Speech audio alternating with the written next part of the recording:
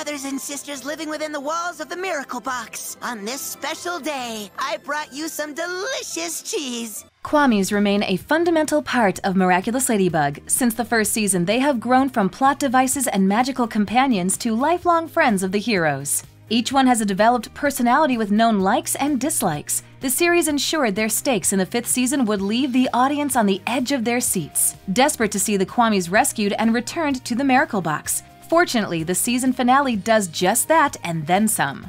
Marinette decides that every Miraculous will return to their rightful wielder, allowing all of the previous heroes from the past 4 seasons to have constant access to their superpowers. It also means that all the Kwamis will be active in the same location, potentially for the first time, and many new story elements could occur in the 6th season. We'll discuss what's next for the Kwamis in today's video. We won't make it, Sass. We are missing a few Kwamis. We need the peafowl. We've not heard from her in such a long time now. Number 1. Kwami Wielder Bonds.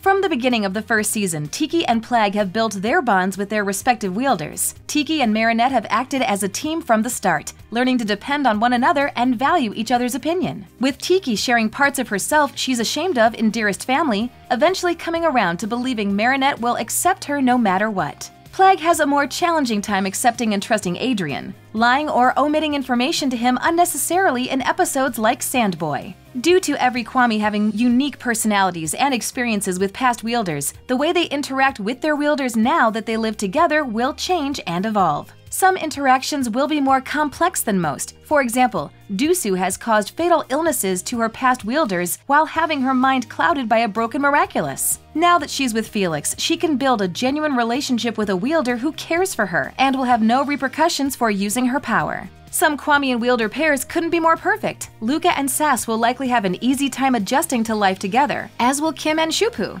In contrast, other combinations may encounter conflicts throughout the early weeks of living together. For example, Nino is passionate and outspoken and tends to jump into danger if it means helping his friends. Waze has previously spent the past century with the overly cautious and introverted Fu, and the two wielders couldn't be more different.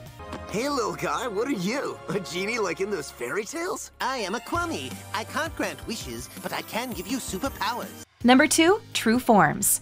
Many fans suspected that the Kwamis had true forms early on, as magical cosmic beings tend to have more grand appearances than the small animals and bugs they represent in the series. Tiki and Plague reveal their true forms in Recreation after Gabriel apprehends their Miraculouses and forces them to do so. They become towering entities, still reminiscent of the Black Cat and Ladybug. However, they each have several arms, eminent light, and have wings. These godly forms lead toward what the audience expects when they view the Kwamis as a concept and show what the Kwamis are capable of. The Kwamis also have a secondary form, seemingly after they unify. Their unifications follow the same premise as when wielders combine Miraculouses, resulting in an altered appearance and an entirely new Kwami. When Tiki and Plague unified, they created Gimme, the Kwami of reality. Whether the other Kwamis can unify similarly is unknown, creating new entities with entirely new powers. Still, if so, then they are likely less powerful than Gimme and incapable of completely altering the universe. While the Miraculouses can combine in various ways, likely the Kwamis can only unify within their yin-yang pair, as Suhan mentions in Furious Fu. Tiki and Plague only show their true forms when forced, but can reveal themselves without outside influence. Tiki nearly does so in Dearest Family when her cravings become intense and cloud her judgment. However, doing so may have had dire consequences as the other Kwamis worry about Tiki's actions when in that state of mind. Some other Kwamis may have something that pressures them to reveal their true forms, be it something stressful or out of desire to protect their wielder from danger. I am Tiki, the Kwami of creation. I am everything that isn't yet and is yet to be. Number 3. Powers.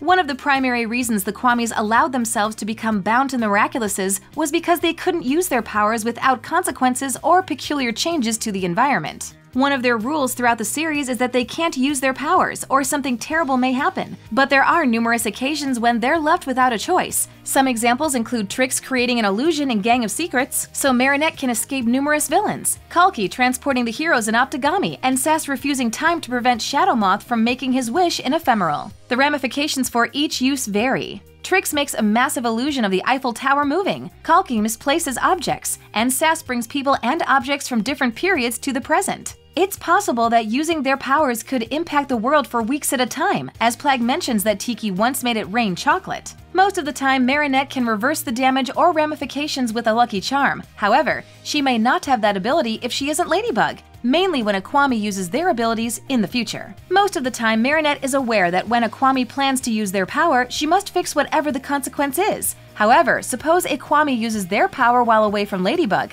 perhaps to prevent a villain from escaping or harming their wielder. In that case, it's possible a lucky charm may not reverse the damage. Instead, the people of Paris may have to live with unique events around the city, which can make for some amusing scenes in future seasons. Marinette must not reveal her secret.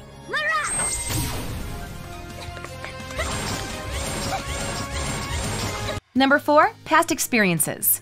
It's easy to forget due to their cute and approachable appearances, but many of the Kwamis have existed for centuries, with Tiki living as long as the universe itself. They have witnessed countless events, including the existence of the dinosaurs and the dawn of humanity. Additionally, as revealed by Tiki in Miraculous World Paris, they exist in countless universes simultaneously and retain knowledge about their experiences. The Kwamis, although seemingly unlikely, must have endless wisdom about humanity and the universe's development. Unfortunately, all of the Kwamis are partnered with teenage wielders at the current moment, meaning they have to help them navigate the responsibilities of active heroes and the trials of growing up. Like Tiki tells Marinette, the Kwamis usually keep their knowledge of other universes a secret, as it can go beyond human comprehension, and they won't be able to recount all their experiences within a single human lifetime. In Recreation, Gimme sounds tired of granting humans wishes as if they have done so countless times before and may believe their desires are trivial. Fortunately, most of the Kwamis seem much kinder and more understanding than Gimme and may jump at the chance to offer advice to their wielders based on their experiences. For example, Tiki often suggests that Marinette remain honest and straightforward about her feelings while discouraging some of her more convoluted plans. Plagg, meanwhile, is more of a trickster who tries to manipulate a situation to get what he wants, encouraging Adrien to do the same in beloved episodes like Kuroneko. Kwamis are able to communicate with their kind on their cycle or birthday,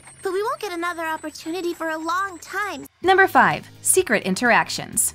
Some of the Kwamis will undoubtedly continue to interact with one another more than others. For example, after Tiki and Plagg learn the secret identities of their wielders, they begin visiting one another during the school day, which leads to the events of Kwami Buster. Some of the Kwamis will learn the identities of their wielders without trying and likely interact with one another daily. For example, Nino and Alia know one another as heroes, so Ways and Trix will constantly communicate with one another and each other's wielders. Since their wielders are siblings, Sass and Roar will live in the same location. While they may try to keep the identities of their wielders a secret, it's only a matter of time before they come into contact with one another and then can continue spending time together in secret. However, the same can be said for many wielders. Numerous friendships and couples exist among the French superhero team, with pairs like Ivan and Mylene, Felix and Kagami, and Nathaniel and Mark, who spend most of their free time together. Your owners were wise to give you permission to come. Yes, Seth, Many new exciting things occurred for the Kwami lovers of Miraculous Ladybug throughout the last season and recent specials. We've since learned that Kwamis have true forms, exist in numerous universes simultaneously, and can combine just like Miraculouses. There seems to be no limit to what their powers are capable of. With a new generation of heroes to guide them, they may unlock new abilities unknown to previous wielders and the Order of Guardians alike. Additionally, the series has left room for new relationships and bonds to form between the wielders and Kwamis alike, ensuring that Season 6 will have equal parts action and compelling narrative throughout. We have a special opportunity to create connection with Nuru. Thanks for watching. If you enjoyed this video, hit that like button, subscribe to our channel, and turn on notifications to stay updated on our uploads. If one of us stays here to keep watch, the rest of us can come, right? Huh, what? Of course not.